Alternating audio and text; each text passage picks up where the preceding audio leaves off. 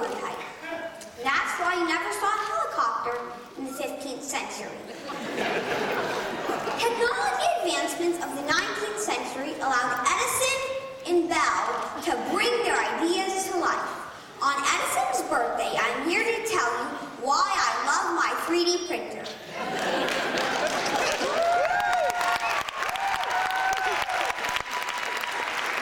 3D printers are a tool that many of today's inventors use.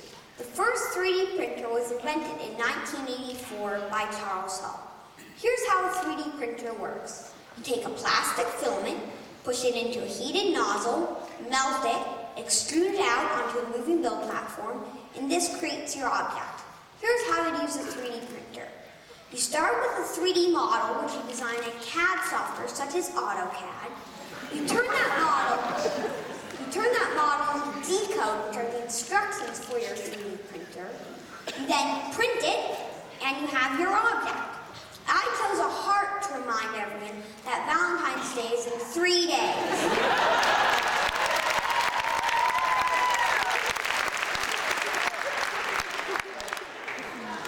But the problem with commercial 3D printers is that they cost too much. With my allowance, it would take 10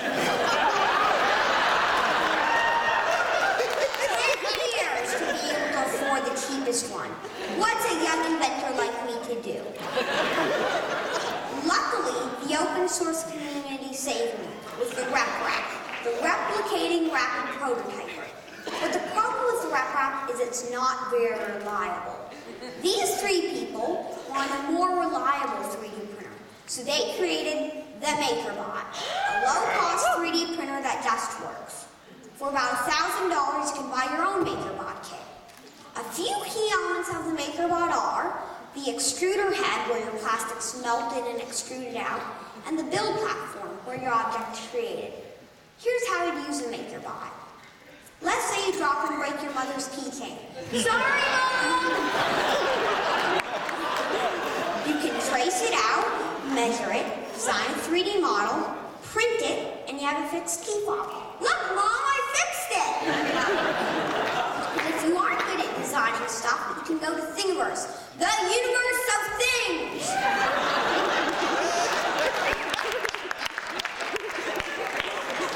Where anyone can download 3D models to print. In fact, my first thing was a thing from Thingiverse, a whistle. Now, why a whistle? Well, it's easy to print, and when you're done, you have something that annoys your parents.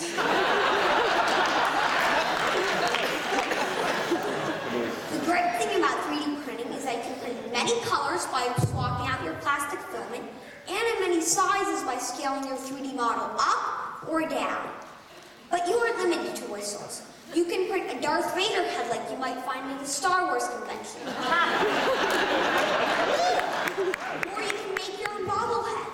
But one of the amazing things on Thingiverse is the Gothic Cathedral, because it pushes the limits of the MakerBot with its detail and its intricacy. And for all you engineers out there who are wondering, what functional stuff can I make?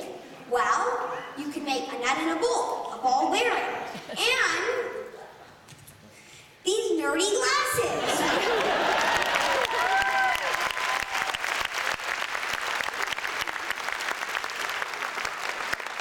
And when you become really good at 3D printing, you can download the 150 files from Thingiverse to print your own MakerBot on a MakerBot.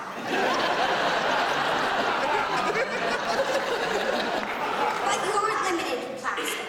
You can replace your extruder tool head with a frost remover tool head, so you can print frosting. Now you can print your cake and eat it too.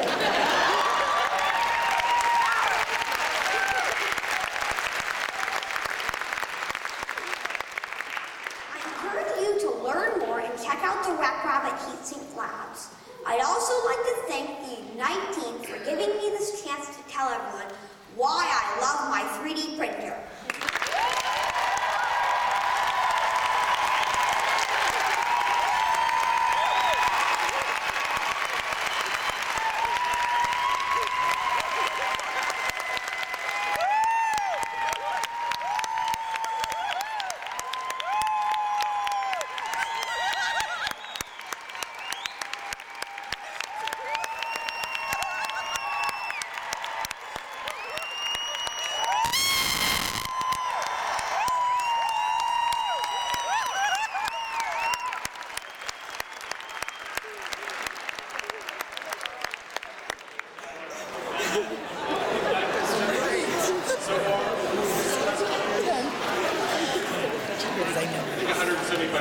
shown up by a 10-year-old.